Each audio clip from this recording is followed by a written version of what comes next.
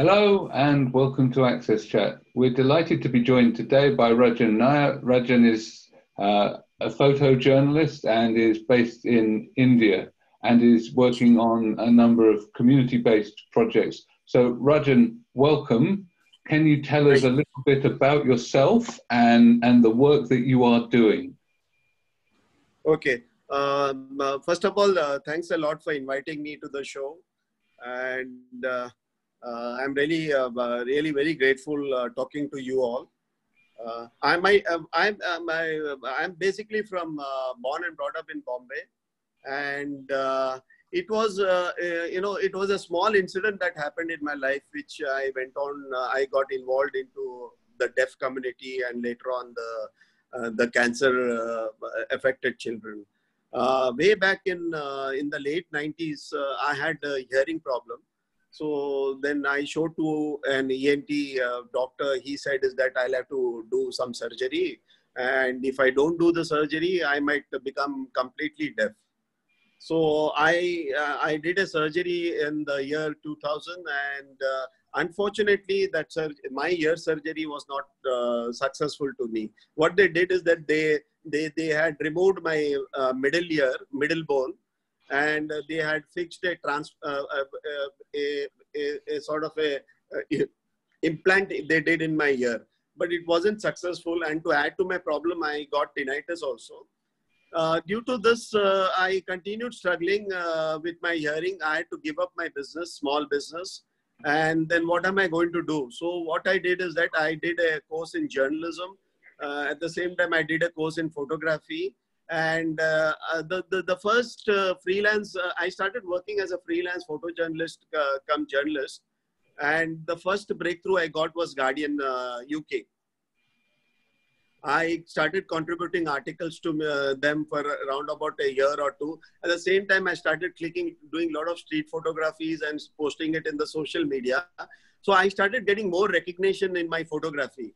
So here is a guy who didn't have any inclination towards photography when I was in school or college.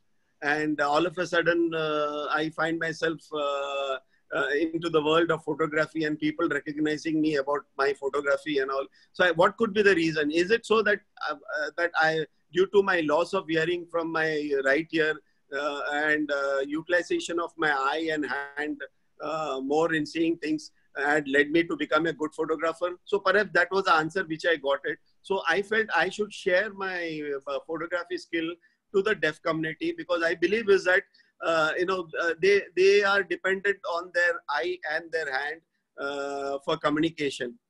So I felt is that photography is all about coordination between eye and hand. So they could become a good photographer.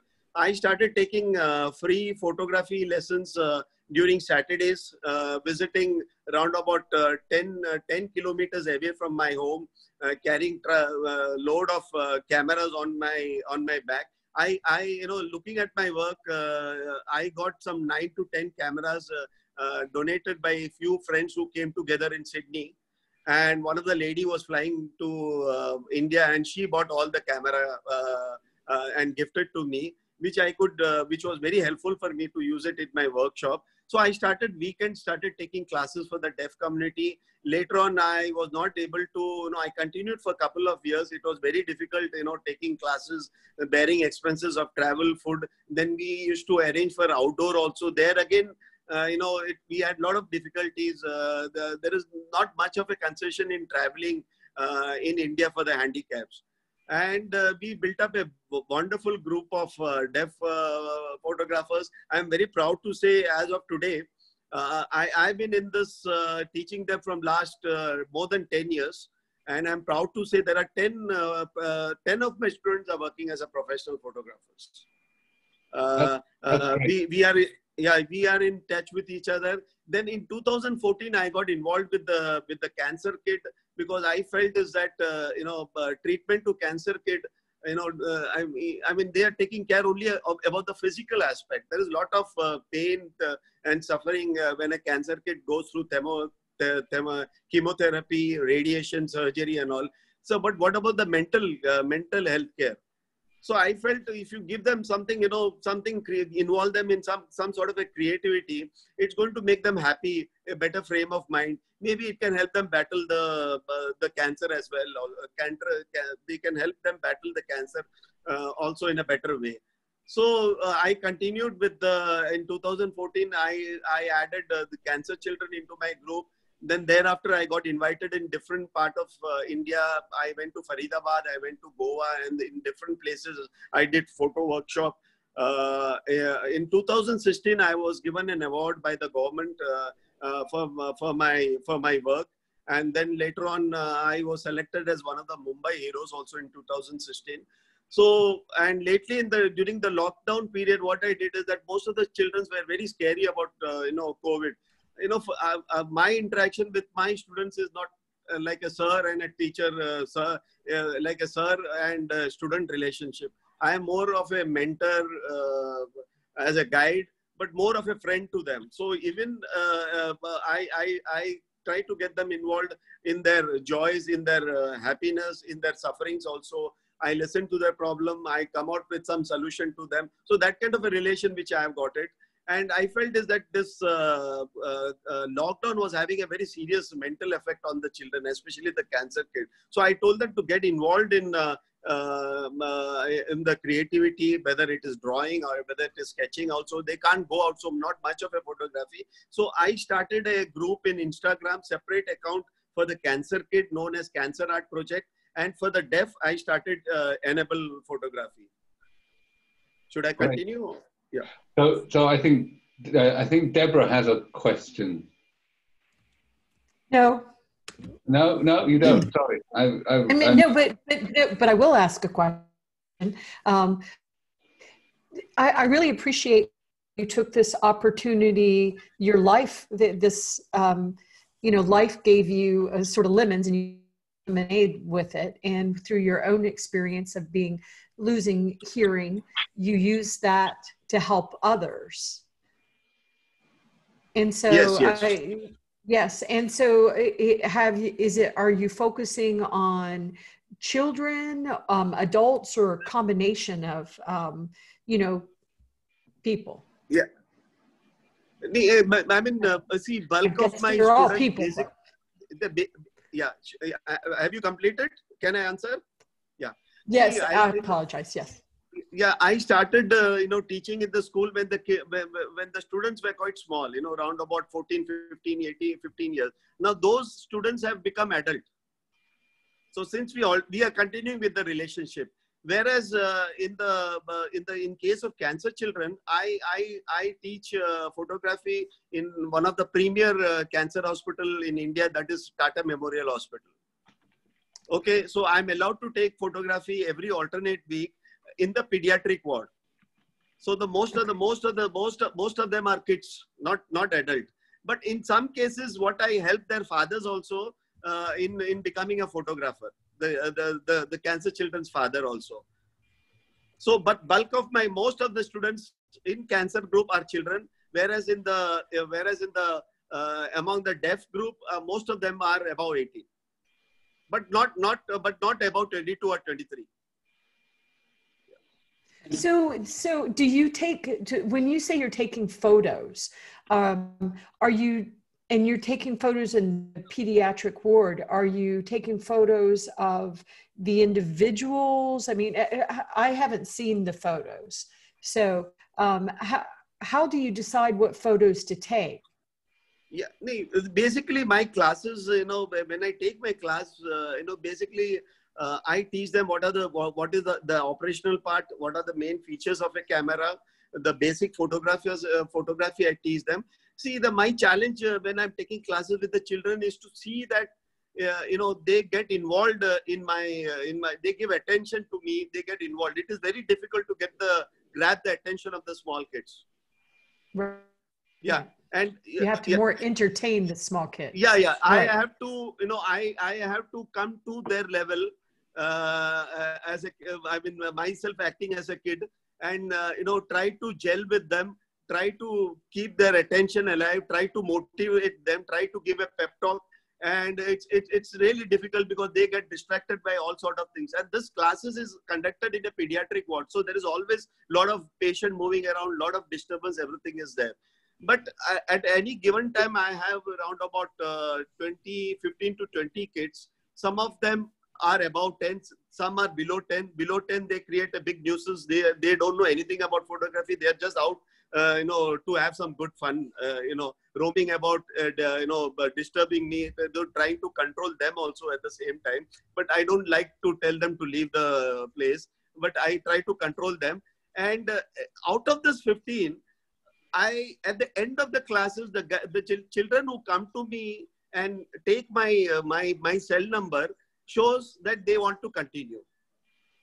I don't expect everybody to get involved in my photography. And I insist that you don't, not necessarily that you have to really be interested only in photography. You can be good in sketching. You can be good in drawing. Most of them are good artists. You might be a good dancer. You might be good in listening and all.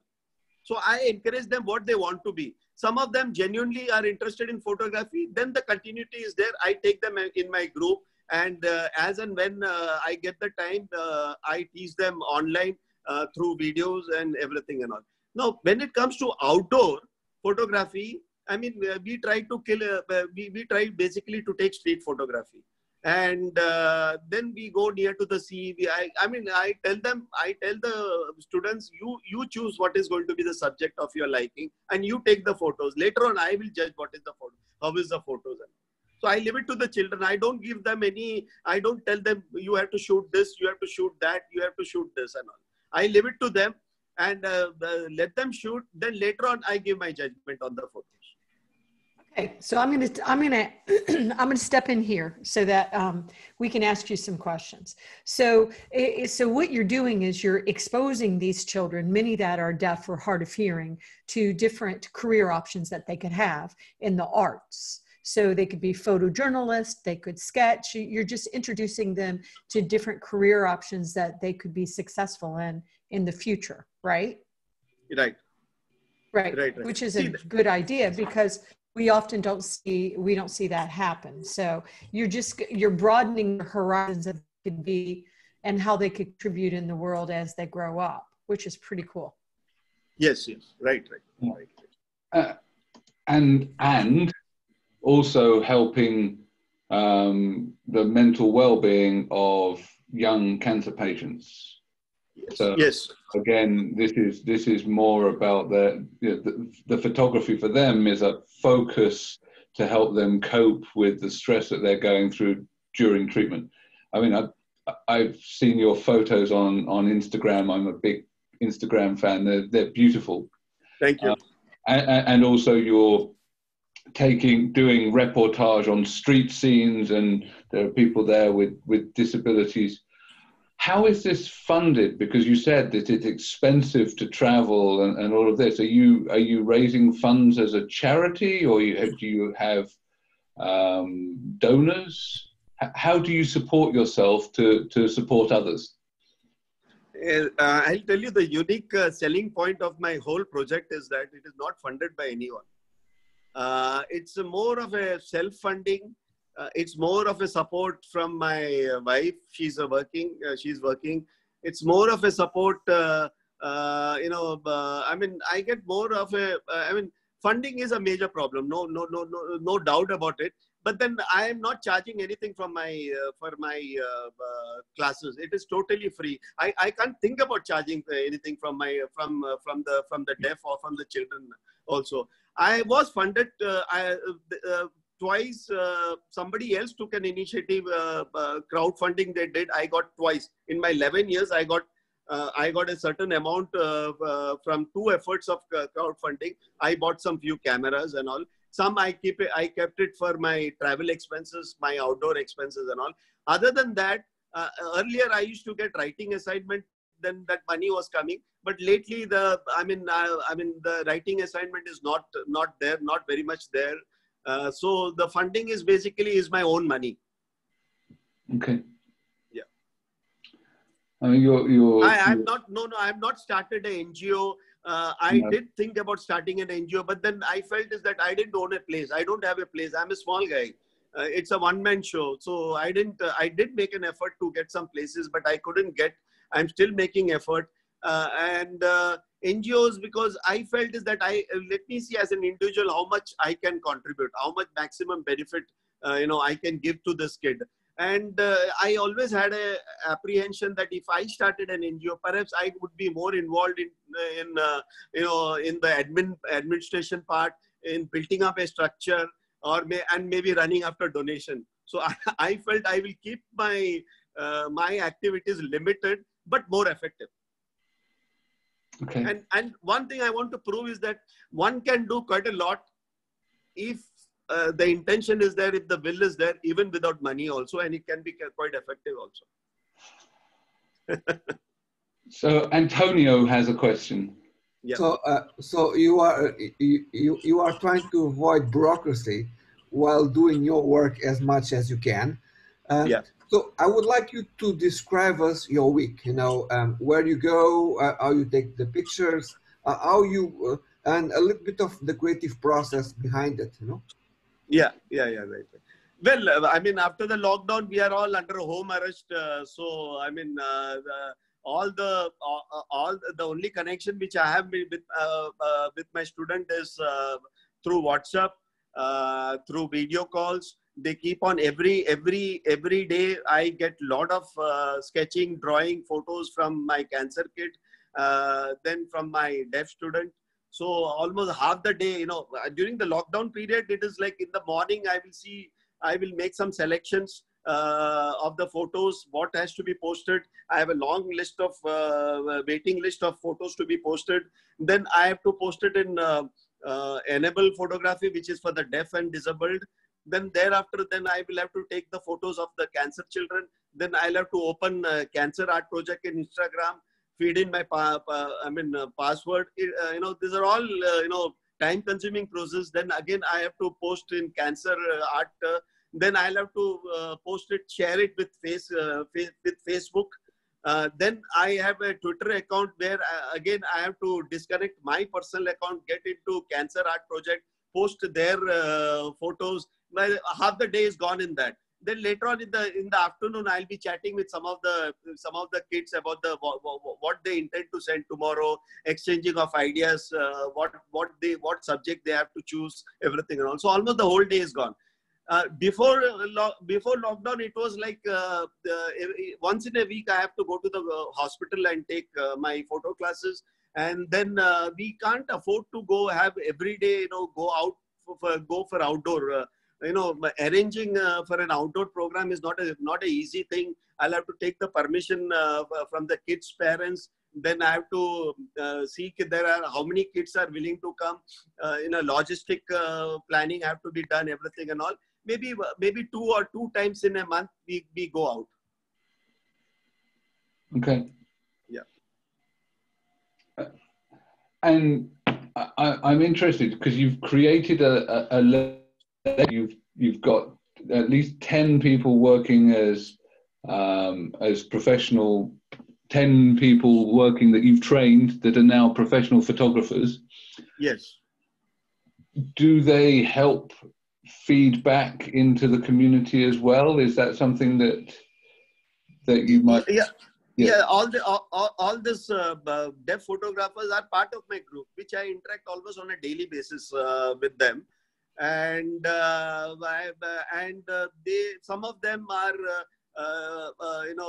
working in a photo agency. They are working in a photo agency. Some of them have started as a professional photographers. They do small assignment like parties. Some of them are working under as an assistant to the main photographer, wedding photographers and all. So but at the same time we are in touch with each other. The photos which they share is the photos which they take personally. They like a good landscape, a passing cloud, or maybe street photographies and all. They send it to me and I do the posting. They have their own individual account also. At the same time, they post it in their individual account and they share it with me. So I do posting in enable photography. So the basic idea is to give them a large coverage. To see that, I always felt is that as a society, as a world, we are not giving as much attention that is required for the kids, and especially for the deaf community. What I'm trying for the deaf community is to see that, right now I believe there is two world. One is a deaf community world and one is the mainstream world. I try to bring it both together. I think as long as the deaf don't come into the mainstream, it is not going to help them much. We in India, we basically there are sign language is not taught in schools and colleges, so that's a basic problem. There are very few non-deaf people who know sign languages. So we are trying at the moment. There is a campaign that is going on among the deaf community. Is to include sign language as a 23rd official language of India.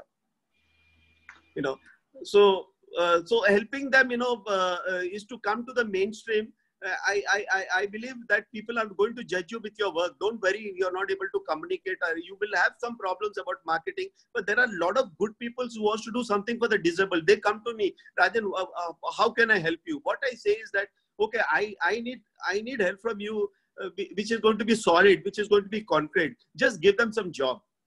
Whenever you need a photographer, you tell me, or here are few names of my students. Just give them small jobs. Give them a chance, give them an opportunity, so they can come up. And I think this idea is much more acceptable to a lot of people also. So this is how we go about. But still, there is a lot of struggle for the deaf community in getting job, in getting a life partner. Communication is still a major problem here. And let me tell you, most of the deaf students, I find they themselves are not very conversant with sign languages also.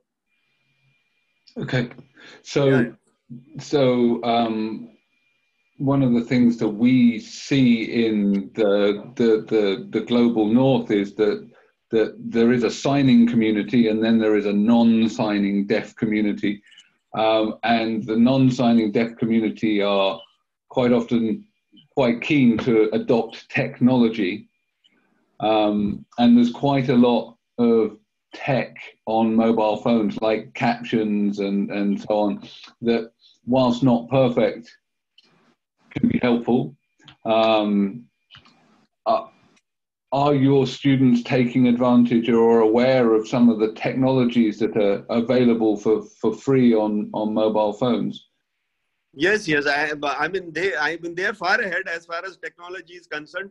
They are much more savvy. They know about Zoom. They know everything. It's a big hit among the youth. And they are also a part of the youth community. So they are quite savvy about the technology. And I get to hear new technology from my students, from my deaf students, and they're really very good about it. They're very good about it. Yes. Yeah. So what would your ideal outcome be if you were to if you were to grow your photography? What would you like to achieve? Finding a path into employment for people, funding to teach more classes, or to expand? You're talking about my personal ambition, future ambition? Yes, for your personal ambition. No, now it's Bombay is a very expensive, city. Even to hire a small place to pay rent and all is going to be, quite high. So right now, what we do is that we have an open sky class. Like we go outdoor. I'll be standing in wherever I have to explain to them in theory or practical and all. We get together in a street corner. You'll see some of my photos where I'm teaching on the street, right on the street, and I'll teach them now about the basic photography, now about wide angle, about the portraits and all, and then we start taking photos. I see myself, continuing with the same role. I believe that social media is going to be a huge platform for the deaf, for the disabled to reach out. They have been. I have less finance to have a place of my own. I would definitely like to have a place, because a lot of parents comes to me and says that they want to send the children to me for taking classes. This is where is the disadvantage is that I don't have a place. I can't call everybody at my home also. Same time, they are very small also. As far as outdoor, it's not a daily affair. You know, a lot of planning goes into outdoor also. So these are the minus point. But given the circumstances, I try to do what is best. You know, and as of today, I have imparted teaching to more than thousands of students all over India. And besides Cancer Kit, disabled, I have also taken classes for almost 1.5 years in Dharavi. You might have heard about Dharavi, which is the largest slum area in India, not only in India, in Asia. And I've taken classes for the underprivileged children. Then I've taught photography to the autism also, because I believe autistic children are very very special case, because their thinking process is not in words, it is in pictures. Mm-hmm. I believe photography and creativity is going to be quite helpful to them. So if I had to reach out to all this autism, everything and all, basically what is lacking is funds. I don't have the funds, I don't have the resources, neither I have the place also. So as far as my future activities is concerned, there is a limitation. I will try to take the help of technology, in which is Zoom is there, where I believe I can take classes. We need not go to, I need not even have a place. I can teach from my home to all the kids. So Zoom is going to be quite helpful, and we are working on it right now. I've already installed it, and I'm seeing that some of the the deaf student, because they are a little bit adult, so they are much more conversant with all the technology. So maybe very shortly, I'll be taking classes through Zoom. So I believe that's going to be a very big thing. Great. And of course, Zoom allows you to have subtitles or captions. Yes, so yes. So I think the other thing that I'm interested in is that you're teaching people to take photographs. Are you teaching them how to edit photos as well? No. I myself is not good in editing. Okay. And I am not a big believer in editing. I do editing of my photos only for brightness, exposure, little bit, nothing more. I don't like to really manipulate too much into the photos. I don't encourage my student also. I say that what is there in the mind, you try to capture your mind and try to keep it as it is. Wherever you believe the light is less, you can do a little bit of brightness and all. Rather than, then we talk about digital photographies. I'm really not into digital photography. I'm not a big fan of digital photography. So what cameras are you using? I'm using, I've got a Nikon DSLR D90, which is an old model. And then I've got D70 DSLR Nikon 70, which is much older model than D90. Then recently I was gifted a Canon DSLR camera by somebody from Twitter. He saw my work and he said that he wants to buy a camera for me to use it for my kid. So I have that. And then I have my iPhone also, which I'm using for street photography. Okay. I'm also encouraging my student to get into self photography also, because I believe that's going to be the future. Because you see, I mean, none of the students would be able to afford to buy a DSLR.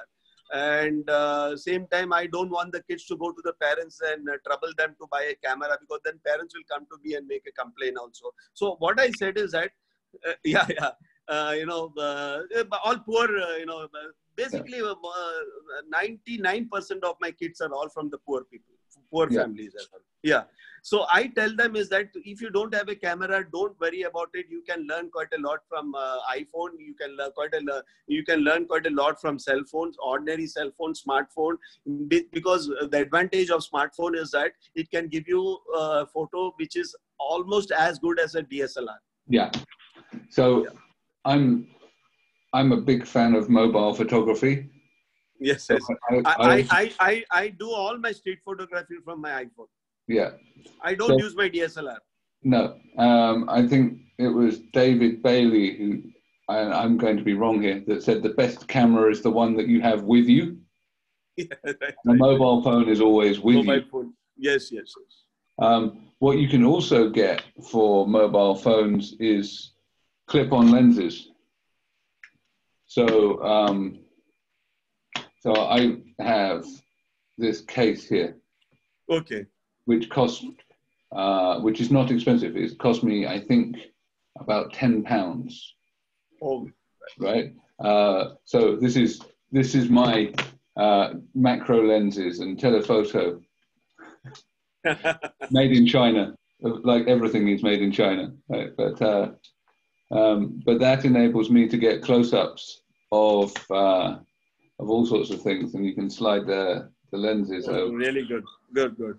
You have a lot of kits. So you carry quite a lot of, along with your cell phone, you have to carry all these things in your pocket.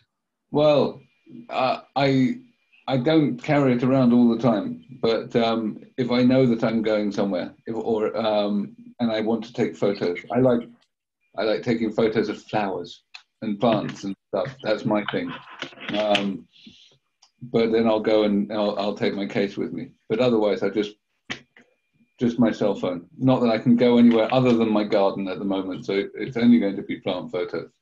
Right. But I'm just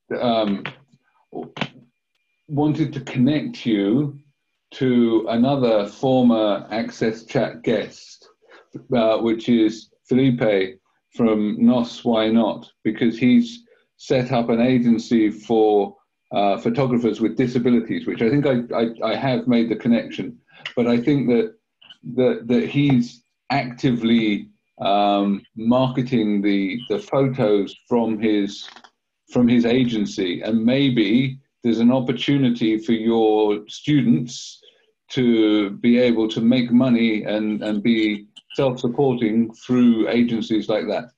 Yeah, that's great. That's a great initiative, that is. Yeah. Excellent. So thank you very much for coming and talking with us today. It's been really great to hear about all of the work that you're doing, and what we're going to do is welcome you on Twitter on Tuesday. So thank you very much for sharing with us, because it's really fascinating to see what you're doing in a different part of the world. I'd also want to thank Barclays Access, MyClearText, and Microlink for helping us stay on air and continue to spread the word about all of the great inclusion initiatives around the world. Thanks for calling me over. It was great talking to all of you, and hope we'll have many such chat in future also. Thanks a lot. Thanks a lot. Thank you for your work. I unmuted. I guess I can unmute. Thank you. Thank you.